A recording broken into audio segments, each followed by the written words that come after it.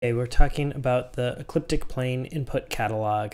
This is defined in this paper, Huber et al. 2016. You can go ahead and visit that paper and explore everything you want to know about the epoch, specifically what the columns are, how they're defined, things like how they came up with effective temperatures and surface gravities based on various colors and various indices. All of that's in here, so you can learn about it there.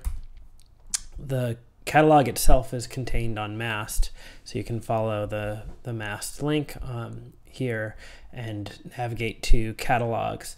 The epoch is actually split into 6 pieces. It's sort of big enough that it needs to be parceled out into ½ gigabyte or so pieces.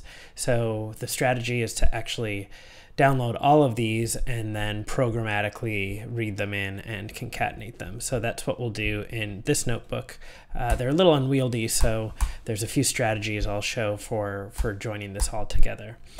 One strategy is to actually tell whatever program you're using what the data types it should expect, which actually just saves a little memory when you're reading it in. So I've actually done that in this notebook, which I won't go through, but it's already saved locally, so we can read that in here. And what I've done is just do a mapping of what data type to use in pandas. So we only want to, the other strategy is that we only want to read like 16 of the 67 columns. So we'll just have a subset of the columns, and then we have that data type dictionary. So there's no way around this, though. It's just going to be slow. So what we can do is time this, and what we'll see is it takes about 7 minutes to read everything in with my current setup, which is actually a USB drive and a MacBook Pro. So we'll just let that run and come back and see where we stand. Great, so it finished and it took 14 minutes, usually a little bit less than that for me, but a little slower this go around. So now we can go ahead and examine this file. So we have a data frame, which is from the collection of all the partial data frames, which are these individual epoch small catalogs, partial catalogs.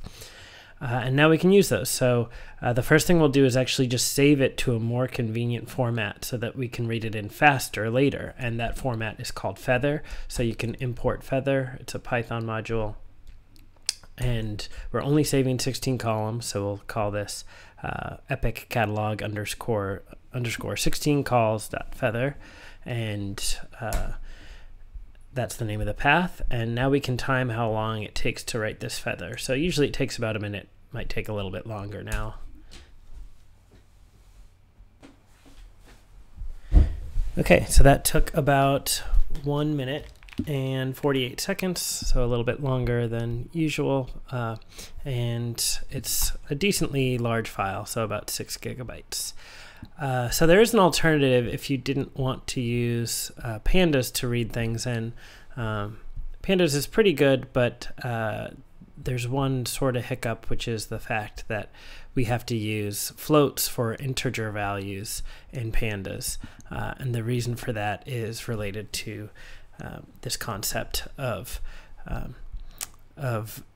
integers not having an NaN representation, and there's a Stack Overflow issue about that.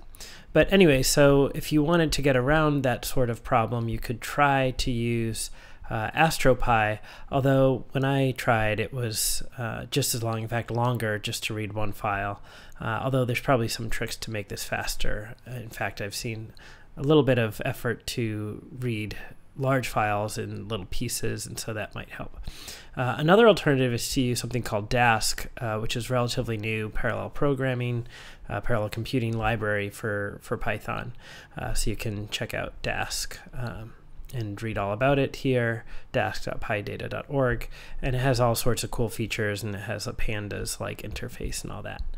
So we can actually demonstrate dask a little bit here just by reading things in, it doesn't actually read anything at this stage. It just sort of connects the file locations, and it actually reads things in when you execute a command like this. So df.head, now it actually has to think about things to show this.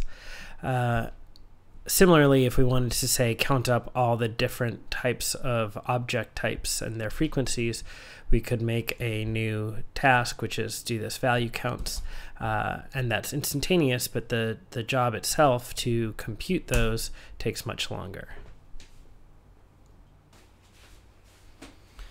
Okay, so the job finished, and it took about 3 minutes, and there we have the answer, which is, I don't know, something like 50 million stars, and for which there's labels, and something like about 1 million extended objects.